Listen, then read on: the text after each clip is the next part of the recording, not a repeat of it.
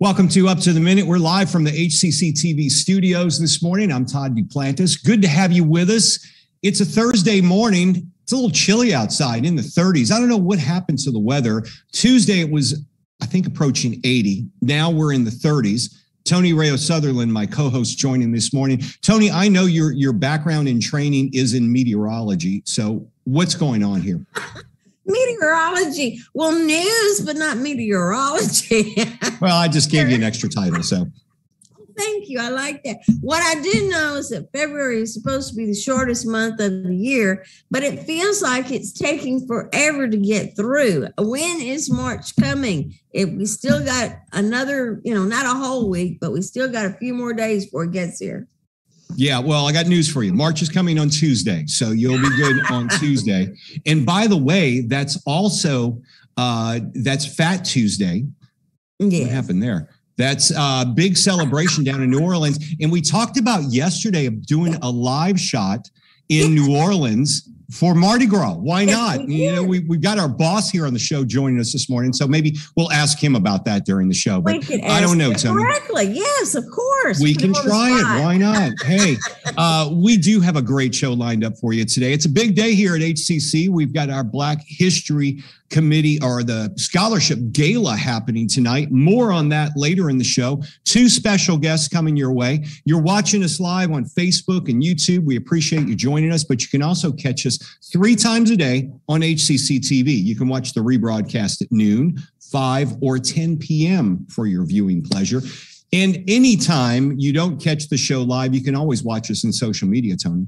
That's what social media is for. Houston Community College District, look for that. Not just HCC, because there's a lot of HCCs out there, but go for Houston Community College District for Facebook, YouTube, LinkedIn, Twitter, Instagram, social media, you name it, we're there. That's exactly right. All right, Tony, stick around. We're going to be back with you shortly because you'll be interviewing this next guest I'm going to introduce real quickly. We've got a person here. This is Mary Warwick. She is Executive Director of the Texas Wildlife Rehabilitation Coalition.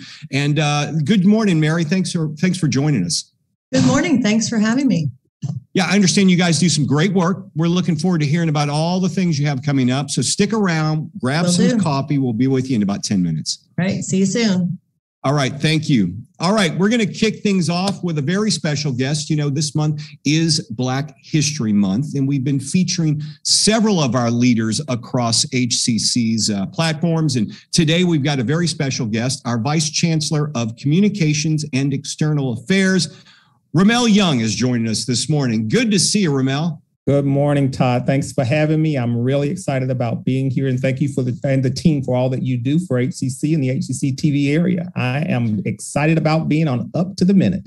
Yeah, well, good to have you here. I think it's a first time you've been on the show, so we have to get you back on again. Let me ask you this. You're working now as the Vice Chancellor of Communications and External Affairs. Previously, you worked specifically with Congress in the political arena. Yes. And I understand you have some background in that. Maybe you can tell us what brought you to that area before you came to HCC. Oh, wow. Thank you. Thank you for the opportunity. So, I've always wanted to be in the government space, particularly lobbying or engaging in the policymaking process. And early in the 90s, I had the opportunity to serve as a county commissioner in the state of South Carolina for an 8-year period from 90 to 98. During that same period, I thought about going to law school in order to elevate my understanding about all that's associated with policy making. And so I found myself going to DC to law school and had an internship on Capitol Hill. Ultimately ended up working for the Department of Energy, serving as the liaison for the SBA, the Small Business Administration General Counsel's office, and was a liaison between that office and Capitol Hill, where I would go back and essentially do the things that I'm doing now for HCC. And so I've had a long history of being around government at the federal, state, and local levels, and find myself doing that same type of work at HCC. It's been exciting. It's been a long journey. That's a little snapshot into how I got here. I guess I would add that when I came to Houston from South Carolina by way of Washington, D.C., I lobbied with Reliant Energy, and then ultimately found the opportunity here through then Dr. Leslie, who was chancellor, And now I'm here with Dr. Maldonado trying to make a positive difference in the lives of students in the government relations space, and then working along with you guys in the communication space. So I'll stop there and just say it's been a wonderful ride. Let me ask you this, because I've talked to several of our leaders who have worked in, the private sector and then moved on to public education. What's been the biggest change? You were with Reliant, you come to HCC. What would you say would be the biggest obstacle or change for you in making that switch or jump? Yeah, so corporate entity versus a public institution. Resource, the way we do our work in the public sector is a bit different. And on the lobby side, in the corporate sector, of course, there's greater opportunity to engage members by way of contribution. But HCC still has that same opportunity. We provide our facilities for a public purpose, where members come in and share what's going on that's important to the community, what's important to us, and so. I think that the playing field gets level a bit. So, but there are some of those small differences. But my experience in the corporate environment and here are working well for me. I'm able to use what I learned there, right, and use it in this environment. So, not a whole lot of difference, but some small differences. Let me ask you this, Remmele. We're celebrating Black History Month. Let's talk a bit about your background and what this month means to you personally. Okay. Well, when I think about Black history, I think about reflection. That's the first thing that comes to mind. I think about journey of a people. I think about struggle, progress of that same group of people. And then, of course, celebration, which we're doing tonight, I think, with the HCC Black History Gala. So what comes to mind for me when I think about history also is historian Carter G. Woodson, who really is, I would call, the father of Black History Month. He started what's called Black History Week, or Negro History Week. And what we note that to be today is Black History Month. Dr. Woodson was the second person to graduate from Harvard. And so I think about that journey, how he got us here to celebrate Black History Month today, to reflect, to look at our journey and to look at the struggle that we've gone through, the progress we've made, and then, of course, to celebrate. Speaking of Harvard, a bit about your background. You attained 2 degrees and successfully completed a higher education management development program from Harvard and Howard. Maybe you can tell us about those 2 experiences. Well, so education, it's interesting. I find myself working in education. I come from a family of educators, and so it's not, I guess, not strange that I find myself working in education. My mother was a teacher, and so education was always deemed to be something critically important for progress in my household. The more you have, the more you can navigate, the more opportunity it's available to you. And I would say that's been true in my life. And so Harvard was introduced to me by way of HCC, but for my coming to HCC, I don't know if I would have been there. We had a former president, Dr. Irene Porcarello, was very instrumental in me getting there. I want to acknowledge her for that. During my undergraduate period, you mentioned Howard. I also went to Howard, but I finished from the University of South Carolina, my undergraduate degree in political science. And then later I went to law school at the District of Columbia School of Law. So education is very important to me. It's been instilled in me. And then I find myself here trying to make that opportunity available for the students that we serve at HCC. And it's been exciting for me, a very exciting journey. You're now over the communications team, and I know you had some experience a few years ago working with the communications team. Yes. What's been the biggest surprise working with communications for you? Well, so I have an opportunity to work with you guys on a daily basis. I love the creativity that's in the communications department. You guys are doing excellent work. I'm excited about being a part of it. It is new to me. I'm principally in the government relations space. You mentioned that I have worked in the communication space before, and coming back here to do it again is stretching me. I am really excited about that. Education is, I'm learning every day. So I'm excited about the new experience. Working with the community has been something that's really exciting to me. So I'm able to take the skills that I've learned in the government relations space on connecting with people and making it work in the communication space and meeting a lot of great people externally and internally to help us do that. So, yeah, thank you for the opportunity to share that piece of information. Thanks for being here on the show, Remmele. I know tonight you mentioned earlier, we know you're on the Black History Scholarship Gala Committee. The event will happen tonight. It'll be live stream on abc13.com. But if you're watching us right here, folks, tune back in at 7 p.m. because we will be sharing that live stream. We played a big role in putting that together here at HCCTV, and we're proud to do so. Remmele, thanks for joining us. I know Tony wanted to ask you about the New Orleans trip next week, but we're going to put that on hold. We'll hit you up on that later in the week. Oh, absolutely. Looking forward to it. Tony, have you covered. Thanks a lot, guys. Have a great day. And thanks for inviting me to be a part of Up to the Minute today. Thanks, Remmele. We'll talk to you soon. Bye now. All right. We're going to turn things over to Dr. Tony, and you've got a special guest. I'm looking very forward to hearing from your guest, Tony. Oh, yes. And she is actually from my area, Fort Bend County. That's where I live. Mary Warwick. She is the executive director of the Texas Wildlife Rehabilitation Coalition. Thank you for being with us, Mary. Thanks for having me. Looks like you have a friend with you there. I do. This is Pico. He's our red-tailed hawk. We'll talk a little bit more about him in a minute. Oh, neat. Okay. That's good. I get to interview a hawk as well as a person. I like it. Okay. Well, you've got a lot of things coming up, and we want to talk about the coalition and everything. But this weekend, you've got a chili cook-off, right? Tell us about that. We have our second annual chili cook-off. It's been postponed several times for live events. We had a virtual chili cook-off last year, but we're super excited this year we get to go live. It'll be at John Knox Presbyterian Church on Gessner, and it's from 3 to 6 on Saturday. Excellent.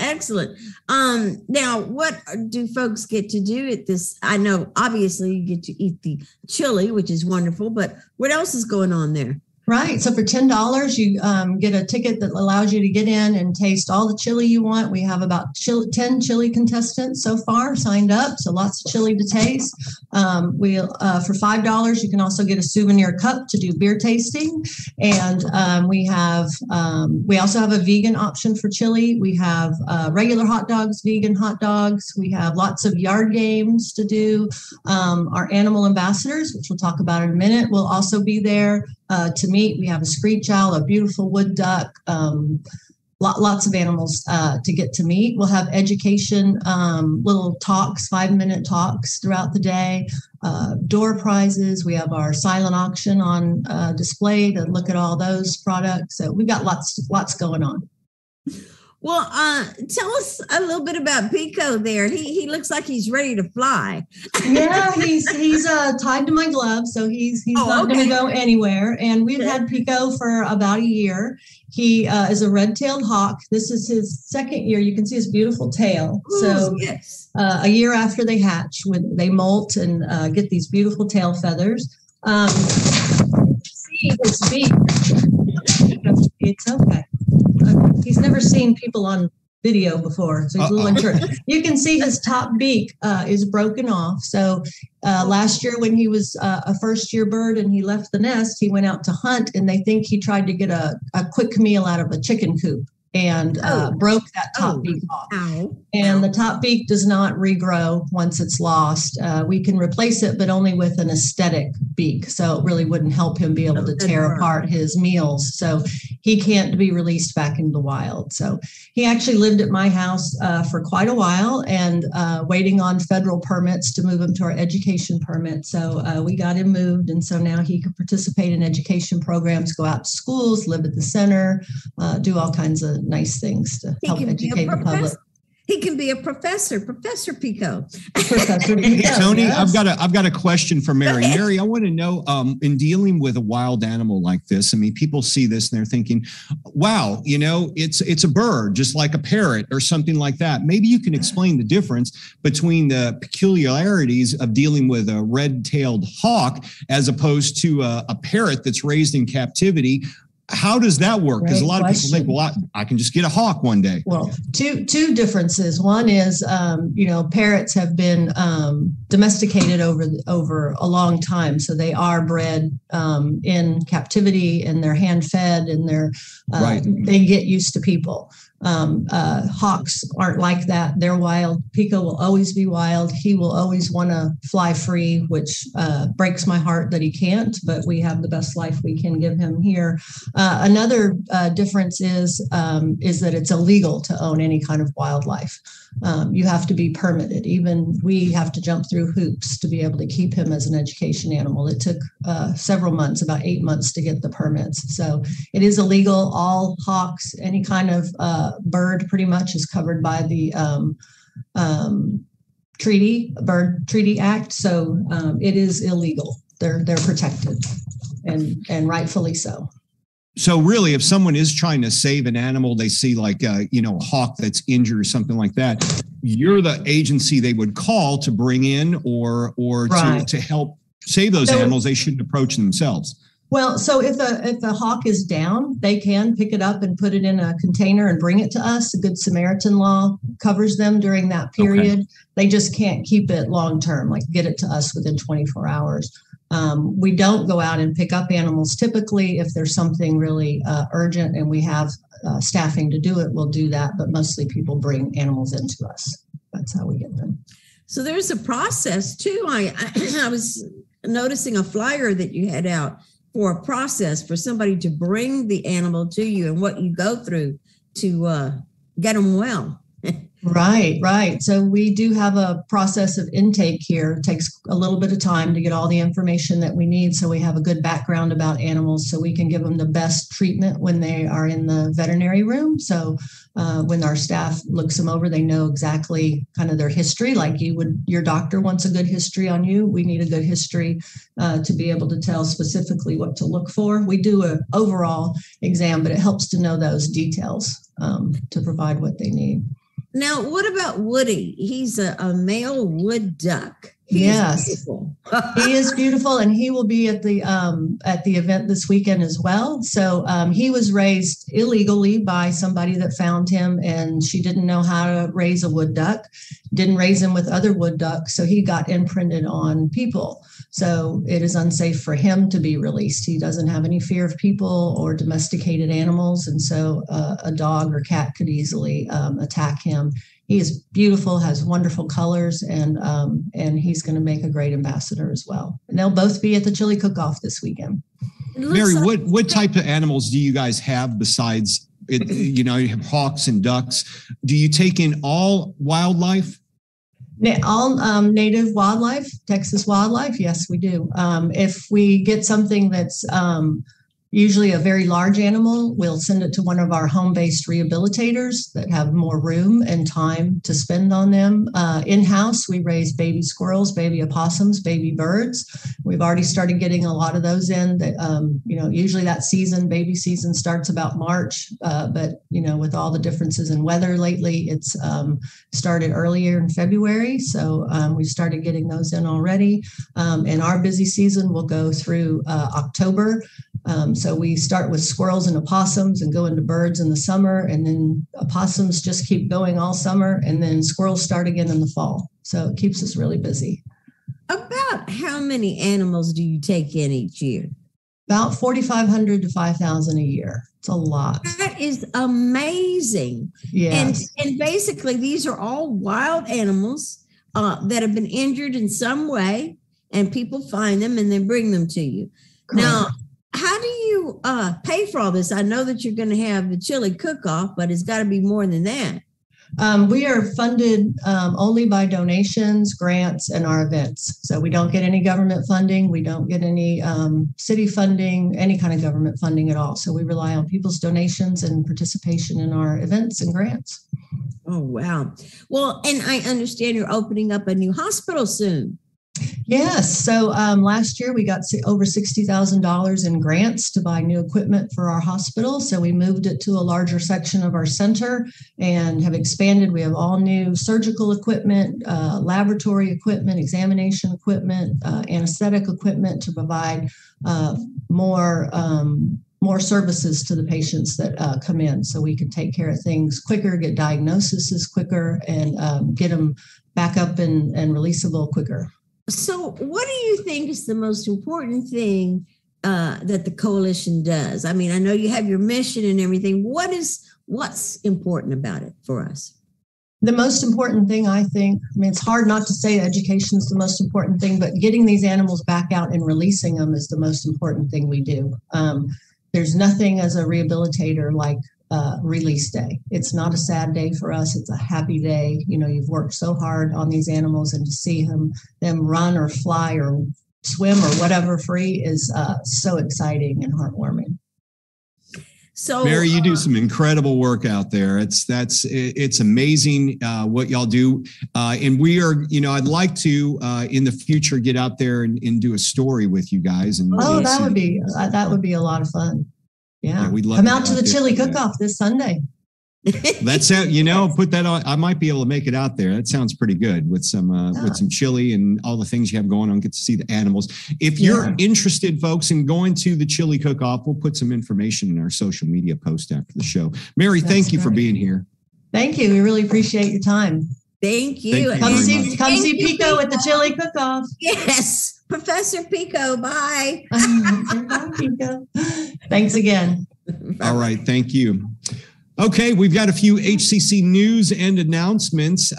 First off, you know this man very well, Mattress Mack. Everybody in Houston knows him, but he was working. Did you know he does some partnerships here with HCC? And HCC's Northwest Center for Entrepreneurship is presenting Mattress Mack's School of Selling with 6 free. That's right. Free virtual sessions again on Tuesdays and Thursdays. For information, we'll have some things come in our social media post after the show, but there's one of them March 1st from 10 a.m. to noon. Another one Thursday, March 3rd from 10 a.m. to noon as well. We'll look for the link in our social media post. And the DEI series, Tony, Diversity, Equity, and Inclusion, that series continues.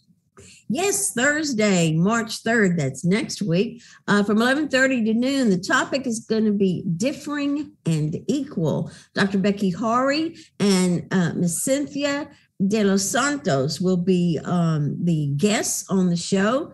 And you can find it on YouTube, and we'll have a link for that after the show. Right. And they're in our counseling and disability services department. So it should be a good show. Food insecurity is a very real thing in the Houston area. If you're a student, faculty, staff, anyone can face food insecurity where you just may not have enough left over after you pay all your bills to feed your family. That's a reality. So HCC is countering this by teaming up with the Houston Food Bank. Food bank trailers will be at HCC campuses. So anyone at HCC, doesn't matter who you are, you can sign up and you can pick a date, time, location, and go pick up your groceries. We'll have a link in our social media post on how you can do that. And another thing's happening. Bravo Bela. What is that all about? It is Dr. Leandra Zarnow will discuss Representative Bella Abzug. I think I'm pronouncing it right. She is called the most recognizable woman in politics in the 1970s. A watershed moment that the United Nations deemed the decade for women, pushing issues from LGBT rights, universal child care, green energy, and data privacy. Abzug led her peers during polarized times that will feel familiar to our own. And that is happening March 8th, Tuesday at 3:30 at the West Loop, room C108.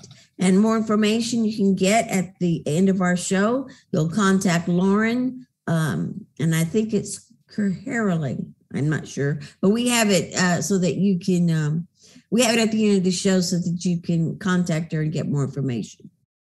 Okay. All right. We've got another thing going on. Parallel Live, Stanley Kaminsky. The solo works of Professor Stanley Kaminsky will be featured at HCC's Northwest for its spring 2022 exhibition. check them out at the gallery. The event is free.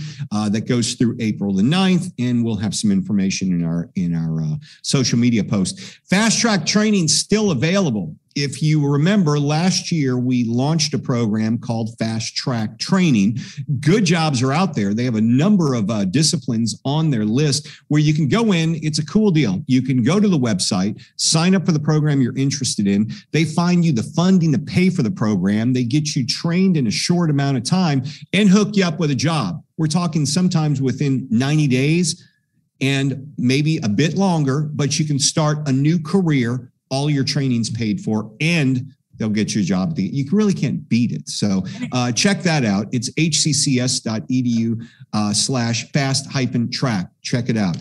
Spring semester, Tony, if you want to take classes and get credit before the end of the semester, you need to do so and need to do so now.